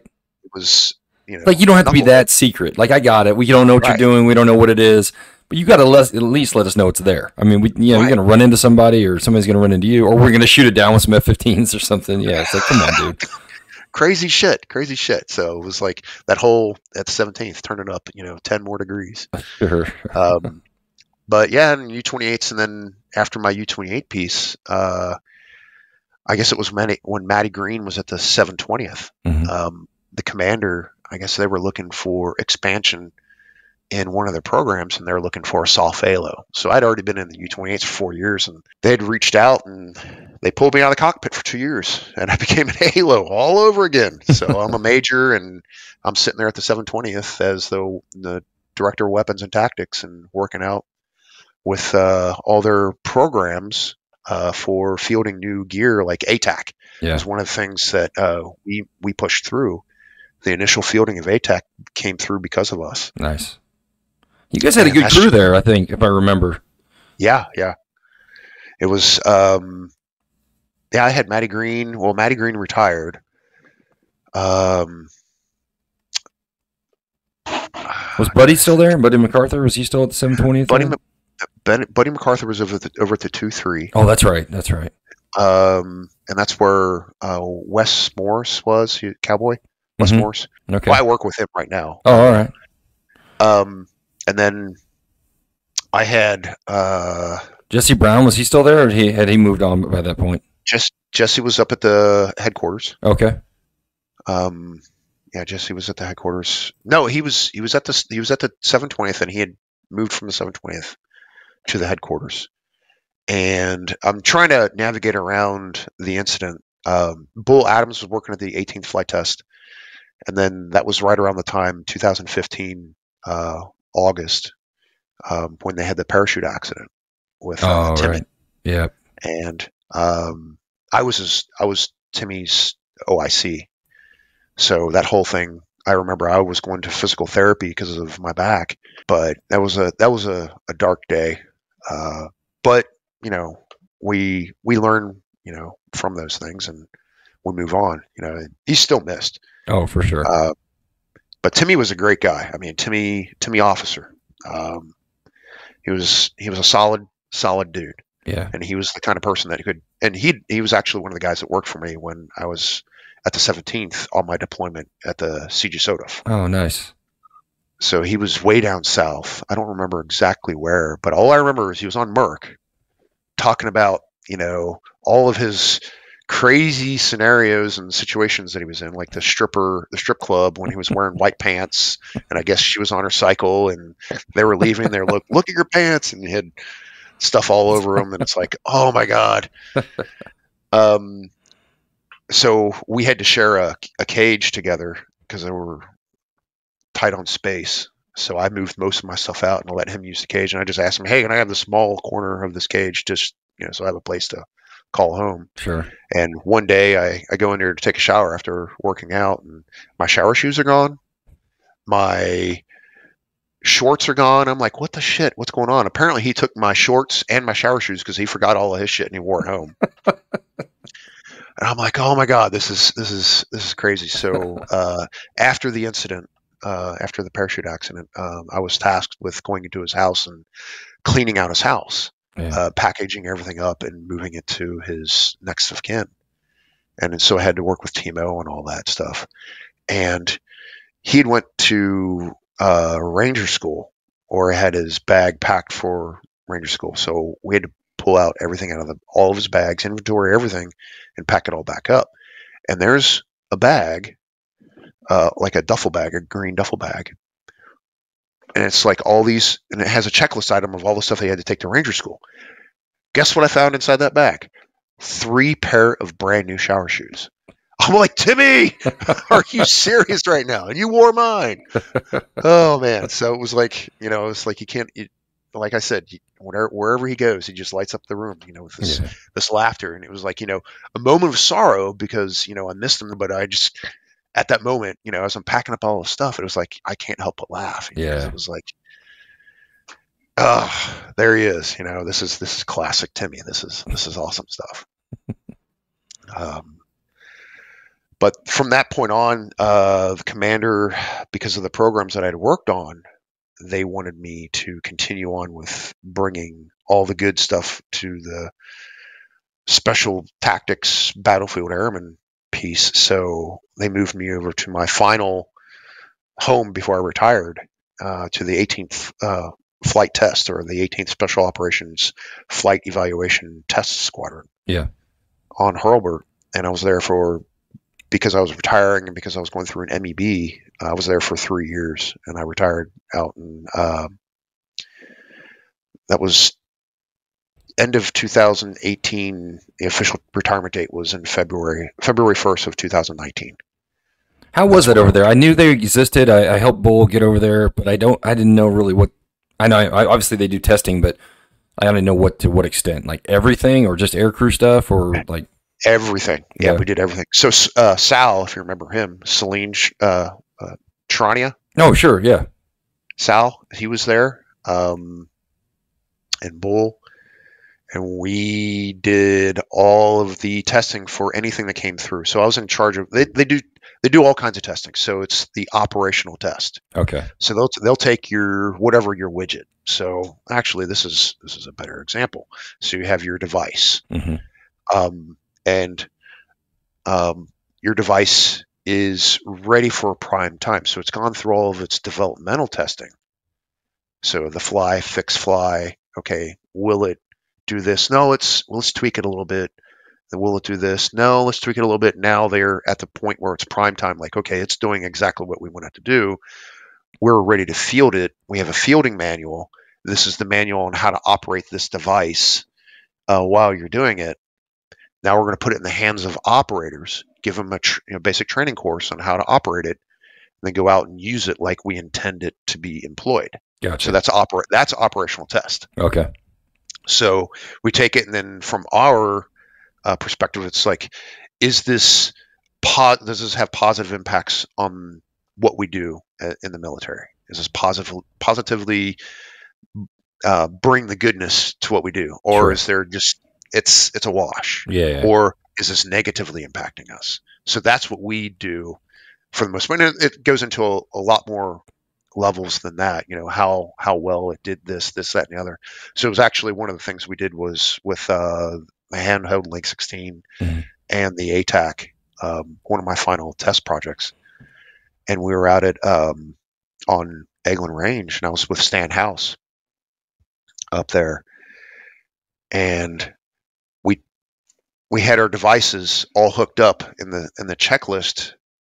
We had to abide by the checklist, but one of our devices was just, for whatever reason, was just not working well. Mm-hmm. And we had a ATAC that was hooked up to it. So we unplugged that, and I just immediately plugged it into another one. And the guy's like, "No, you can't do that. You have to go through this, that, and the other." And I'm looking at the device. I'm like, "Nope, I'm up. I'm in." And he's like, "I didn't know they could do that." And I'm like, "Well, I didn't either, but I'm going to take notes from this." Sure. So operational tests, you take notes from that, and like, okay, not only did it do exactly as you said it would do, we also found this other thing that is profoundly impactful to our operational needs. Sure. So we, footnotes, if you will, on how well that system did. Nice. And then from that point, it either gets fielded or it doesn't. Yeah. And that's from that point I retired. And then now I work for US SOCOM doing the thing that before we started, I was talking about. Yeah. Training the jock staff, if you will. Going back to my days when I was in Salerno with jock staff there, and it's like disjointedness of like, I don't know who you are, I don't know what you do, but you need to get out. You just get out of my face right now. Sure. You're pissing me off to the point where I know what you do. I'm in a tight position right now. I need help. Can you help me? So that's what we're imparting on those guys now is like, how do we work together? How well do you work together? Because a lot of these guys, for the very first time, they're meeting each other. Right. Not only are they getting ready to go on a deployment for the first time, but they're meeting these other positions, these other capabilities, if you will, within the jock, and they don't know what they're doing. Yeah. So this is, it's easier as the expression goes. It's easier or it's more important to sweat more now and bleed less later. Right. And that's what we're trying to impose on them is like, hey, learn from these mistakes that you're making in the simulated environment where you can make mistakes all day long because I got a pocket full of quarters. We'll throw some more quarters in this pinball machine. We can play this game all day long until you get it right. And that's one of the important things that we impress upon the guys as they're getting ready to move out is, know and understand what the other capabilities of the guys, left and right of you, what they bring to the table, what they bring to the fight. Because, when there's a scary situation, because there's, whatever the case may be, and there, the whole warfare, if you will, that you and I knew back in the days when we were up at Fort Benning, now Fort Moore, those days are gone. Yeah. The next war is going to be vastly different. So and even with that, we don't even know what it's going to look like. So we're preparing these soft guys for what we think is going to be the next bit of warfare, with, all these scenarios that we're hearing from the guys that are downrange right now. Right. They're like, hey, we came across a situation like Neo, like, there's a bunch of shit going on in the Middle East right now with Israel. Right. Yeah. They're getting, evacuation shit. So the Neo piece, that's very realistic. So they have exercise. The people that walking into this jock staff piece have never supported operations like that before, ever, or a dust one where you have duty status unknown, dust one. Mm-hmm. Where they don't, they lost a guy or somebody's, missing or injured badly in a friendly environment or somewhat friendly environment. Sure. How do you get those assets to that person to rescue them? What agencies do? You need to have an idea instead of, being in that position at the staff level for the very first time. And so, I don't know what to do. This is it.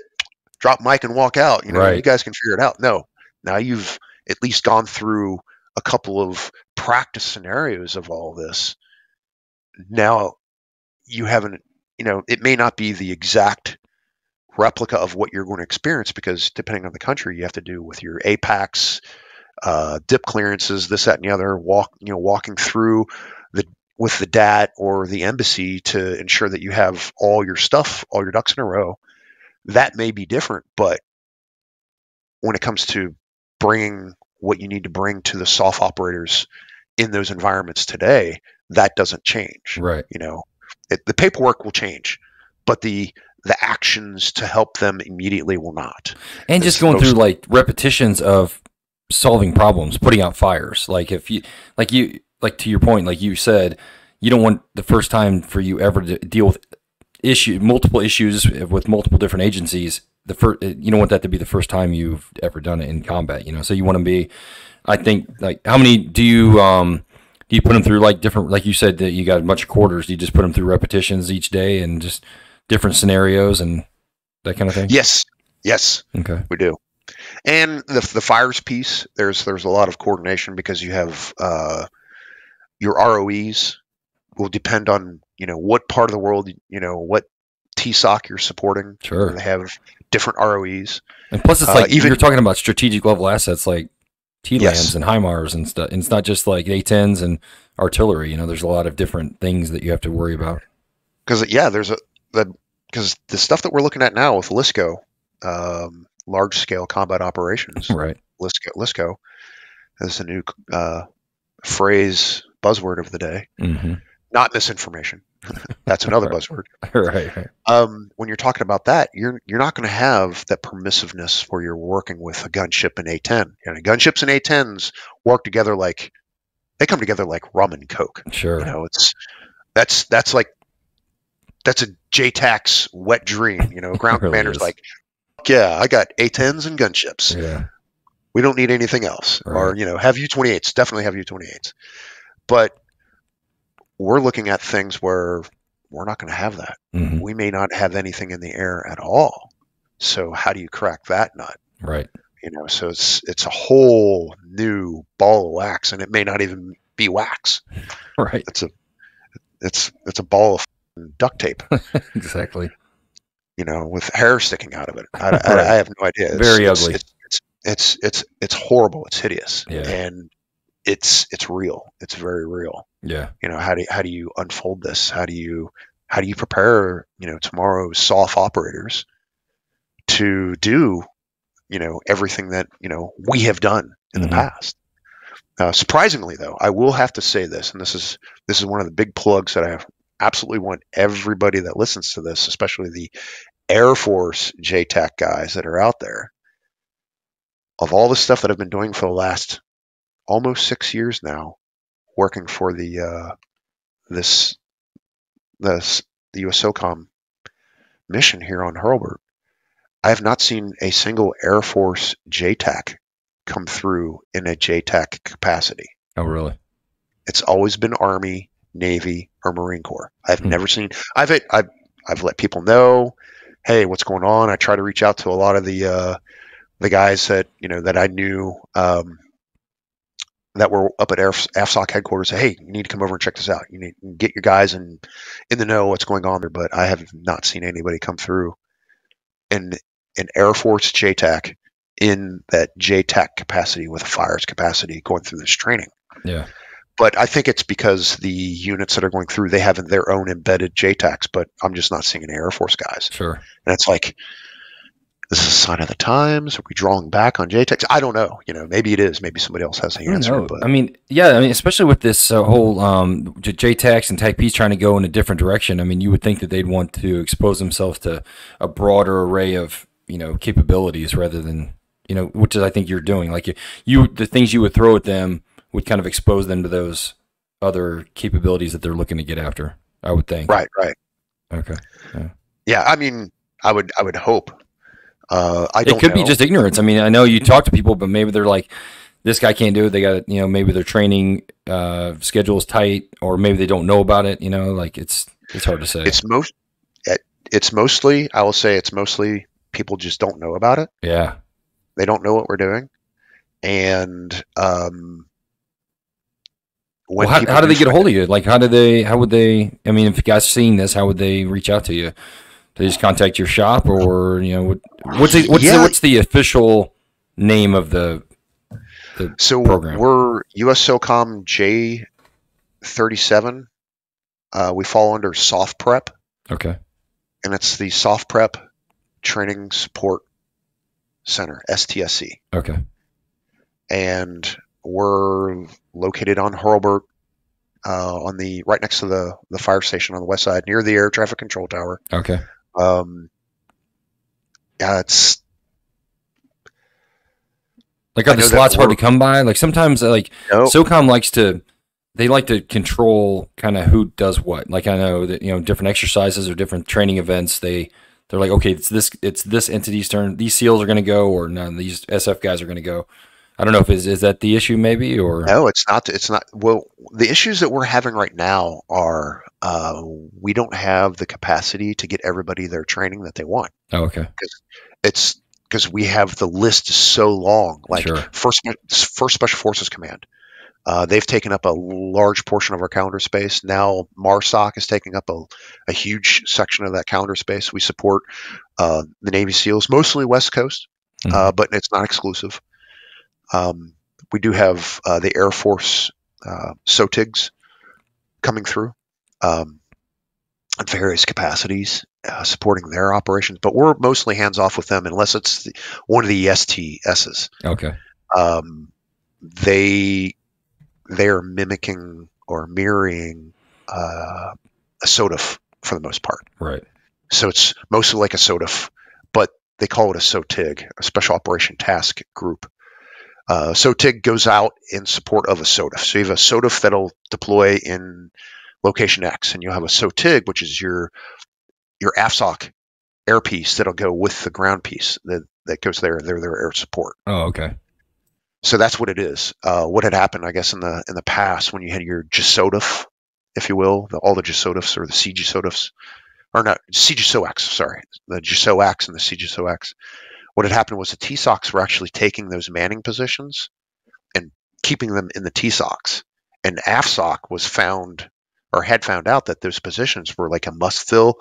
So AFSOC was pulling people literally off of their duty status to support these positions and in these various TSOCs because of these positions. And they were just bleeding out, people. Oh, okay. And they couldn't support the missions. So they said, we're going to stop. We're going to rewrite all this. Now we only support in a as directed to a SOTIF level. If a SOTIF goes out and they say, hey, we need MC-130s, AC-130s, U-28s, or whatever else, the SOTIG will go out as its command authority, and underneath the SOTIG, you have your SO2, your special operations task units. So the SO2s would be your U-28s, MC-130s, AC-130s, will be underneath the SOTIG, the group. And then they would support that SOTIF, or whatever it is that they have for them. I guess that makes sense. That way they have a little more control over how those assets are deployed. And then when they're done, they bring that SOTIG back and reconstitute it. Okay. And it's not a permanent thing. So, yeah, that's how they answered the manning power vacuum, if you will, that was killing AFSOC at some point. I'm sure somebody got promoted for it, but whatever. For sure. It was not me. Yeah, it's we're really busy. Looking forward to doing a lot more work in the future. I mean, we're expanding in a industry where people are drawing down. We're actually expanding. We're opening up another office down in Tampa. I don't know why, but it's because that's what the boss wants. Yeah. So McDill, maybe, down by the HQ or whatever. Yeah. Because you'll see a lot of SF units go down there for training at McDill. Yeah. But we are looking at putting something up at Fort Liberty, and Smart. Maybe some expansion elsewhere where we can get or support these agencies, that need this jock staff training, at the SOTIF level and on up. Yeah. And all we are is like a huge toolbox for whoever needs it. Right. We offer throughput of a lot of simulators, I should say. Sorry. So all the simulators that are out there, whether it's a soft simulator or a conventional asset, that we can connect them all up. So you have a jock that say they want to control F-18s. Well, we can connect to the F-18s. Oh, that's cool. And so they can actually see this. So they connect the F-18 simulator will hook up to the JTAC dome, and they can actually see, just like you remember from the jock, Kill TV, they'll be able to see everything, unfold at the lower echelon level as those operations are unfolding. But it's all distributed. So everybody's sitting in their simulator, fat, dumb, and happy back home, training for everything. And so it saves on a lot of TDY funding. You still need to go out and do your lives as you well know. Sure.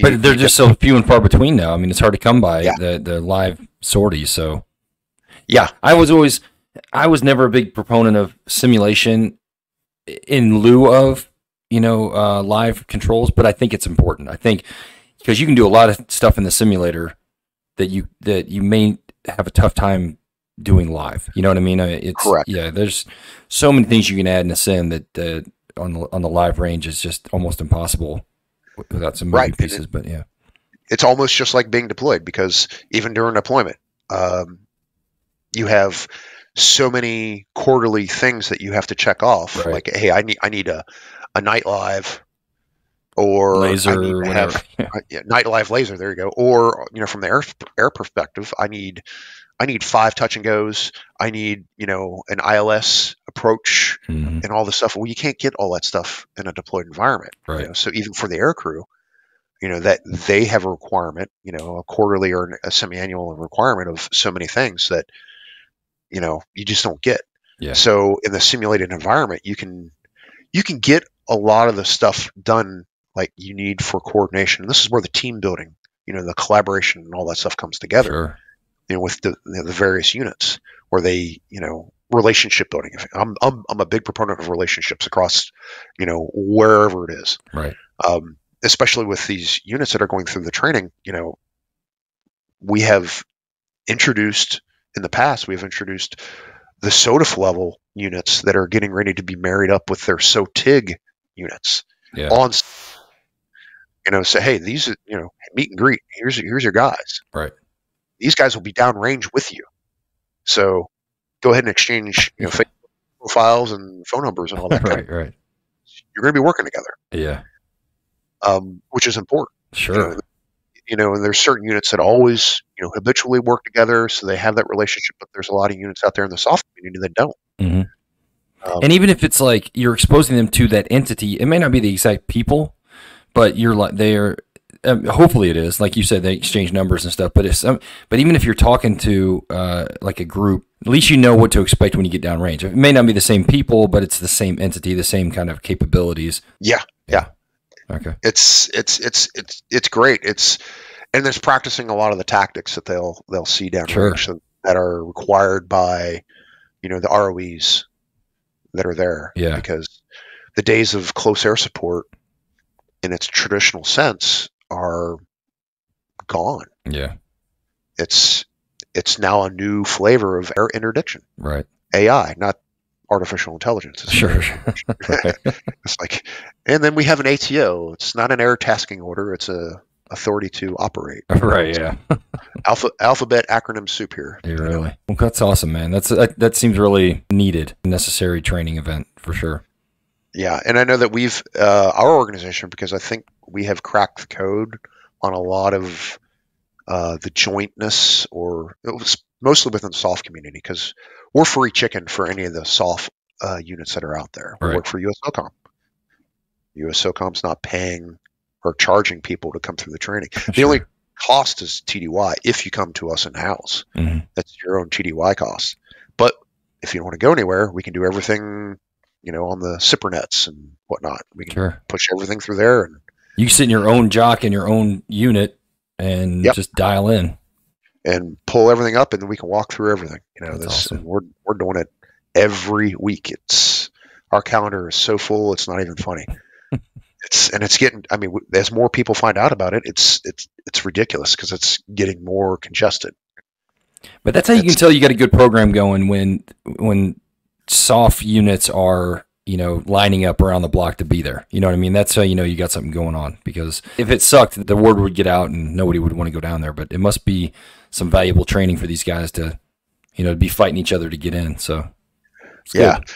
Do you remember Greg Funk? I don't think so. He was a warrant at regiment. I think he was at 3rd Battalion as well, but he was up at regiment. I know that, and then he retired. But he's working on another contract, and we've been working with him a lot. And there's a couple of the MAG guys on another contract they're working with for Special Forces Command. It was Woody, but Woody's doing something else now. Okay. And I'm trying to remember the other guys that are Wags is one of the guys. He's a former Ranger guy that's working with the First Special Forces Command contract. So I guess each command has hired their own contractors for instructors and trainers Oh, okay. to help them out in the, hey, this is how things are forming or formulating, if you will. Yeah. And just keeping them, I guess, in tune with the latest and greatest when it comes to the tactics and the training level piece of things. But those are some of the guys that are out there that they're doing amazing things. They are I mean, we're all a bunch of dirty contractors, but we still have a stake in this grander scheme of things when it comes to making sure that at least I personally feel. Oh, for sure, 100%.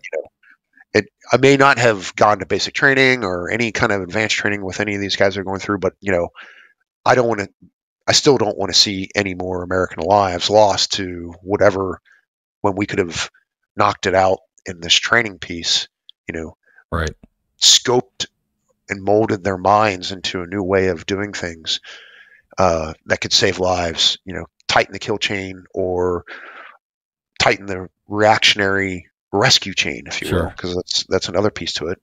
We don't own the rescue piece, but that's still part of that whole system. Yeah. Part of their responsibilities. It's not just all killing. It's you might have to rescue, or you might like you said, a neo portion. Some neo thing might come up. So yeah, and it's whatever they have that whatever's relevant to their tasking. For them to deploy. Whatever it is that they're supporting. Yeah. I mean, you brought up a good point. I mean, LSCO there's a lot more moving pieces to LSCO than there is, like, say, coin or something. I mean, so. I mean, there's so much that's unknown. We don't know what we don't know. Sure. It sounds kind of weird, but we don't. Well, you'd have to just take every single lesson learned from every major conflict, and that's what you could expect. Like everything that ever happened can happen in this LSCO environment, so you should be ready. Yeah, and even more than like you said, that we haven't even imagined. I'm sure. Yeah, it's crazy. Yeah, it's crazy. It's just going to keep on building its own thing. And I keep on talking to my kids. I'm like, I want to retire here in 10 years. And I'm like, Dad, you're retired. I'm like, no, I want to retire. Right, yeah. It's like, but I'm still maintaining a relevancy within the grander scheme of things when it comes to the military. Yeah. But I will need to let go and let somebody else do this, because I mean, we all had to at some point, right? Or maybe there's people that are still in that have done these podcasts. They will at some point. They will have to transition from their uniform into whatever they want to do in civilian life, like you and I did. Mm-hmm. But I'm going to, even in the civilian life, I'm going to have to transition from this, and let somebody else pick up the reins, and I'm going to kick back and do whatever it is that I'm going to do. Yeah, and you should. Or combing the beach or whatever it is. Sure. I mean, yeah, you should. Everybody should. Everybody deserves that rest. You know what I mean? Yeah. It can't be all go. No. No, it can't be all go. Right. Well, this has been great, man. This has been really good catching up with you and hearing all this stuff. Like I say this a lot, and it's probably getting boring to people, but it's cool to talk to guys that I was stationed with and hear new stories, like stuff that I didn't hear before. So I can't thank you enough for coming on here. I really appreciate it. It's cool to hear about your gunship stuff and your U-28 stuff and everything else. So I appreciate it. Yeah, no worries. Yeah, it was great to see you again. Yeah, same. It's been too long. And like I've said in a lot of text messages with the guys that live down here in the Panhandle area, that, the gatherings, most of the gatherings that I've been to with people is because, we lost somebody. Right. I want to see more gatherings where, hey, let's just get together. Let's all crack open a beer. And, this is great. I remember the last social function that I went to was over at Schleich's house. Yeah. And he had a bunch of people over there, and it was just so amazing to see all these people. Yeah. Tommy showed up, and it was like that was one of the first times that I've seen Tommy in a long time. And I've seen him a couple of times since. Yeah. Well, there's so many of you guys live down in Herbie. I mean, it's like crazy how many people are living down there. So it's like 17 South, they call it. Yeah, it is. It really is. Like, I'm in contact with Matt Green quite a bit. He lives not too far away from me, and I know that where I live, there's quite a few guys that are still that live in the neighborhood. Yeah. But There's other people that just live in the general area that I'm still in contact with, and it's amazing. Like I've built these relationships, and then I thought that it was just for a brief moment, but no, it's been a lifetime. Yeah. Because it's like I may not cross paths with a lot of these people on an everyday basis, but we still keep up with each other. Oh, for sure. Like Dre Vansley, like him and I, we talk quite a bit, not as much as we probably should or would like to. But funny enough, he and his wife and their family, they're like really close, tight with my little sister and her family. Really? Who they have moved. My baby sister, she moved down here. They're not in the military at all. Her husband and their kids, no military affiliation whatsoever. She's a nurse, and he's my brother-in-law Nate. He's an electrician in a local company here, but they're like really close with the Vansleys. Really close. How about that? It's awesome. So it's a family. Yeah, it is. When you share like the experiences that we had at a place like the 17th, and we're not exclusive. I mean, there's everybody, all the other units have this kind of thing, whether it be the Tech B community or the 17th or whatever it is. You share those intense experiences, and it's not something you can just blow off. You feel this bond, and with these guys, and with you and I share this bond, and we all share the bond, and it's just something you don't let go. It just seems like it's always there. Yeah, it is, and it doesn't go away. Right. I feel like I'm a better person for it, though. Oh, for sure. I wouldn't have traded my time there for anything, or even my military time. Like I always tell people, I had a blast in the military. A lot of guys want, like, I think, I don't want to get to it. Some guys don't feel that way. I felt that way. I felt like it was a good experience, and I had fun, and I wouldn't have traded it for anything. Yeah, absolutely. Would not have traded a thing. All right, man. Again, good seeing you. Thanks again for coming on. I can't thank you enough. It was, like I said, it was good catching up, and keep in touch. Yeah, and I'll talk to you later. Absolutely. All right, man. Take care. Thank you.